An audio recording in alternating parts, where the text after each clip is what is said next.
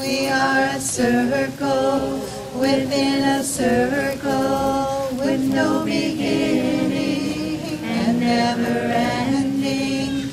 We are a circle within a circle with no beginning and never ending. We are a circle within a circle with no beginning and never ending. We are a circle. So I think that earth-based spirituality, paganism, all the stuff we've been talking about has a great role to play in making that shift, because I think that shift, though it is a very practical shift in the physical realities of how we live, to make that shift, we have to make a deeper spiritual and emotional shift, a shift in what we value. And that shift is away from valuing stuff, away from seeing the world as a bunch of isolated things that interact, and seeing our goal as human beings to acquire more and more of that stuff. It's a shift to seeing the world as alive, as an organism, something that we are all part of. And that what makes for real success, what makes for true abundance, what makes for a good life and a happy life is not about stuff, but about relationships and the quality of our relationships.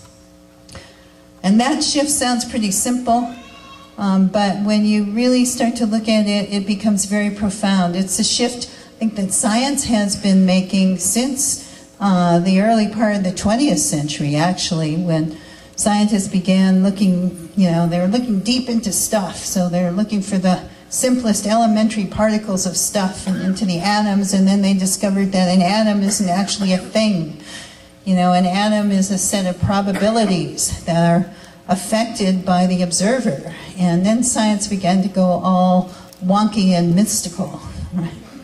But it's taken a lot of our scientists a great deal of time to catch up with that insight and to recognize that there is more to the world than the things that can actually be counted and measured and touched and put into statistics.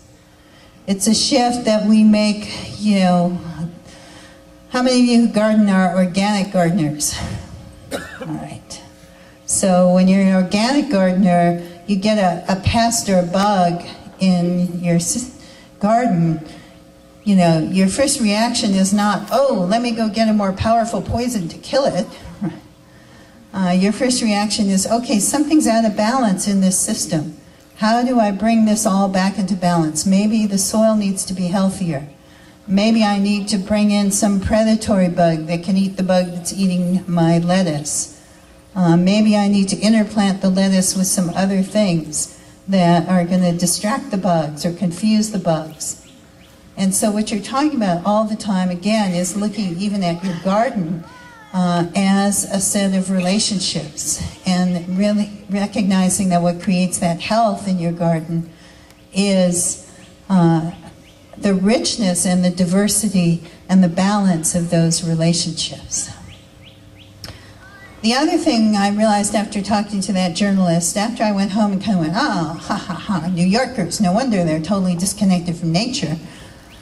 I had to stop and ask myself, how real is the environment to me? We were going off to blockade and protect old-growth forest. But really, when we were there, I remember asking one of my friends, can you point out the old-growth forest to me? Because I'm not sure I know, like, what over there in the landscape is the old. And of course, I realized part of that is because there's so little old-growth forest left. There's so little pristine environment that most of us have never actually had the experience of being in the kind of environment that our ancestors knew every day. I've been very fortunate, and that many times I have been able, I live in California, I've been able to go out into areas of totally ancient, pristine redwoods that are thousands of years old. Many times most of the time, in the process of somehow or other trying to stop them from being logged, right? But here in Ohio, I think there's very, very little left of what the primeval hardwood forests or softwood forests would have looked like. Most of the country has been so changed and so altered in the past 200-300 years that we don't even get that experience of connecting with nature in its wildest and most pristine form unless we actually are lucky enough to go out to some wilderness area at some time and experience that. But I believe one of the most powerful things we can do, both spiritually and politically, is to actually develop our own deep relationship with the natural world and to make that part of our spiritual practice. And fortunately, to do that, you don't have to go out to the pristine redwoods. You don't have to find the primeval Ohio forests. You can actually do that wherever you are. You can do it in your own backyard. You can do it in the middle of the city because nature is everywhere. And nature, in fact, is us also as human beings. We are nature. We are not separate from nature. We're not some other order. So what I want to do this afternoon is not just talk at you.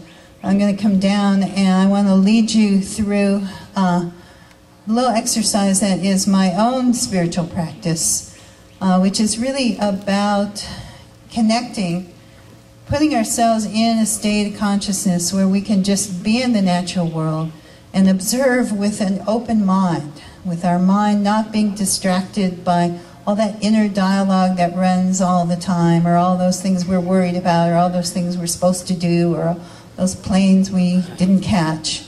But just being able to be simply present in nature. And to recommend to y'all that, how many of you have a daily spiritual practice you do? All right. You're quite an advanced crowd. That you might add to it. If you don't, how many of you don't think you might want to?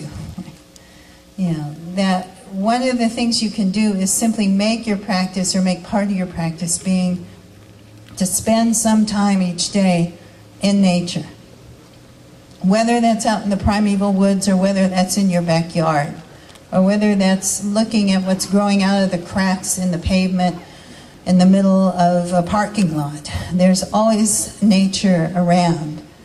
And just giving yourself some time each day, even if some days it's only like 5 minutes while you're waiting for the bus, or you're waiting for your kids, or whatever, you know, to really focus and be present, is a way that lets you open up to the communication that the natural world is always doing. Because nature is always speaking to us. Everything in nature, everything in the world is constantly communicating on multiple levels, from the spiritual to the chemical. And if we start to open up our senses and to watch and to look and to listen, then we can start to hear that communication. And when we can hear that communication, we start to be a lot wiser in how we intervene when we connect with the natural world.